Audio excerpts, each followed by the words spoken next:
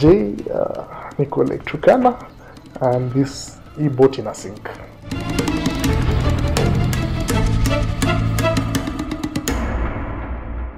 2020 was supposed to be a very adventurous year for me. I had a lot planned, but COVID happened, and basically we were on lockdown, and actually even at work it became too busy. Come this year, I was supposed to go on leave.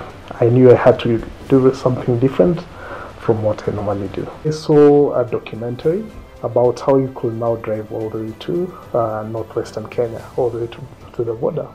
So I was like, okay, let's go for that trip. I left on Monday the 9th. It was just exploring Rift Valley, went through Baringo, took the route through Kerio Valley, and then I spent the night in Kerio Valley. The day after that, that's when I made my way, just used Google Maps, through E10, Moi Ben, just came out just after Kitale, and then made my way through Kapenguria all the way to Lodwar.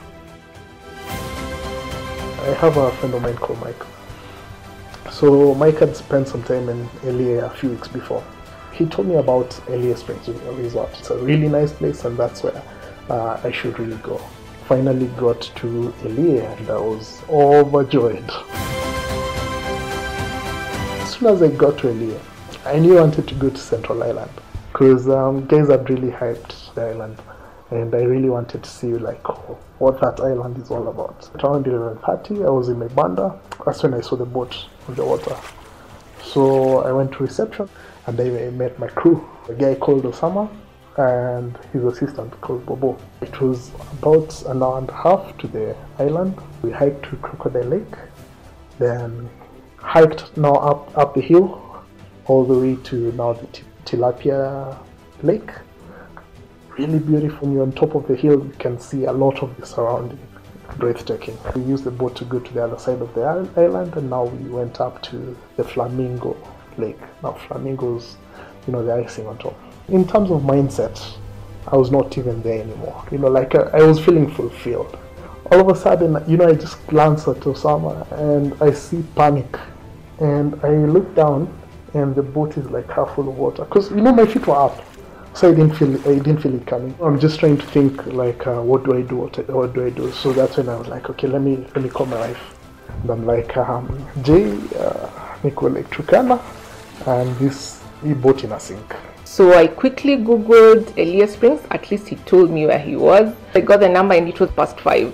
Luckily, a lady on the other side picked the phone. Her name was Mercy. I told Mercy, there's one of your guests. His name is Derrick. He came there on a bike, and he went to an island on Lake Turkana in a boat, and that boat has sunk.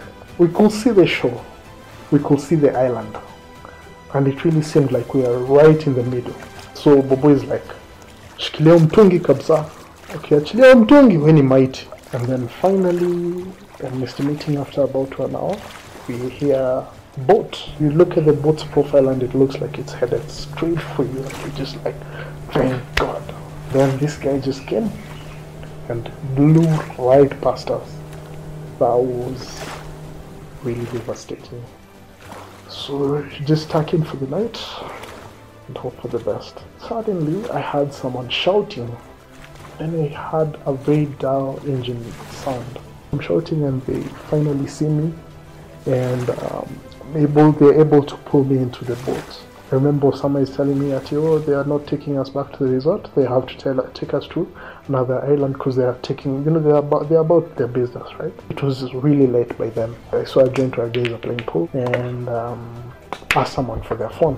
I called my wife.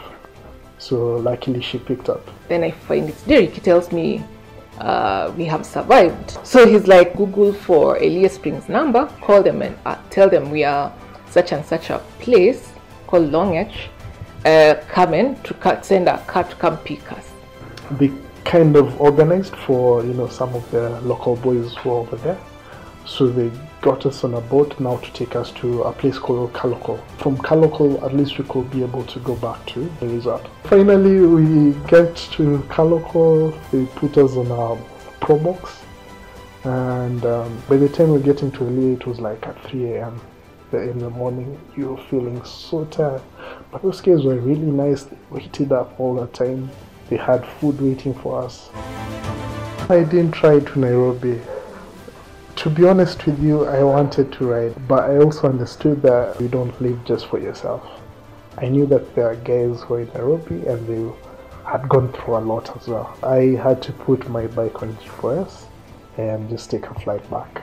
The biggest realization that I got from all of this, number one, your safety is in your hands.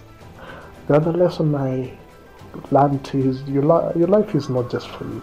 If something happens to you, you are not the only one who's affected. You can still do the things that you love, but just add a bit of caution to that.